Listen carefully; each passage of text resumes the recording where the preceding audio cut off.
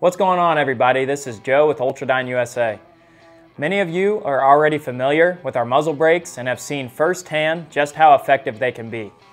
In this video, I'm going to dive a little deeper into the research and testing that has gone into designing them, and how we've optimized our designs to give you the best product possible. Recoil reduction has always been the main performance parameter we aim to optimize in our brakes, so we needed a reliable method to record data. This need led us to design and construct what we call our load cell. We have seen many videos and heard of many different ways that compare recoil reduction to muzzle devices, but we have noted many variables that could impact accuracy that should be avoided to get the best scientific conclusion. Therefore, we had several design parameters for our testing method to guarantee accurate results. First, we wanted our system to be static, ensuring no force was displaced by the entire system moving under recoil. A static system around the gun, strictly measuring a linear force, is the most accurate way to consistently get recoil measurements. This avoids the effect of fluctuations and friction that could occur from shot to shot in some of the other recoil measuring setups, such as using a sled that's sliding along linear rails or even a pendulum that swings under recoil. Second, the trigger pull needed to be a controlled variable that was the exact same every time. A slight difference in pressure or torque from someone pulling a trigger manually could skew your force results. Third, we have commonly seen recoil results recorded without factoring in the velocity difference between each shot. A velocity difference of 20, 40, sometimes even 80 feet per second is common in factory ammunition, and each velocity will produce a different force.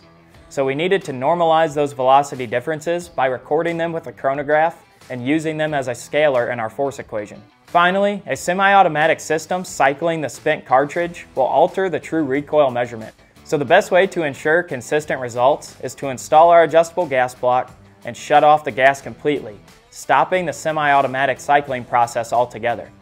This sends a more consistent amount of gas out of the muzzle compared to gas exiting during the recoil process. These parameters guided us to our load cell design, where much of our muzzle brake testing takes place. The outside is built with a metal frame surrounding the rifle to allow weight to be added if needed to keep the system static. We designed a trigger pull mechanism with a lever and a Bowden cable so that the trigger could be actuated in the same manner every time. The rear rest houses a piezoelectric sensor that measures the electric charge in a metal plate in response to applied mechanical stress. Our sensor indicates that every 10 millivolts corresponds to 1 pound force. This enables us to record our data set at a rate of 10,000 samples per second, convert our data points to force readings, and then output them onto a graph in order to understand the recoil and observe when a change in recoil occurs. These graphs provide not only our peak recoil force, which is the highest point on the graph, but also our recoil impulse. The impulse is the area under the curve from the recoil. This factors in the duration the recoil is felt, giving us the overall felt recoil. The best muzzle brake design minimizes these results, providing the lowest felt recoil to the user. Today, we continue to push forward with all of our products, aiming to provide the best possible shooting experience.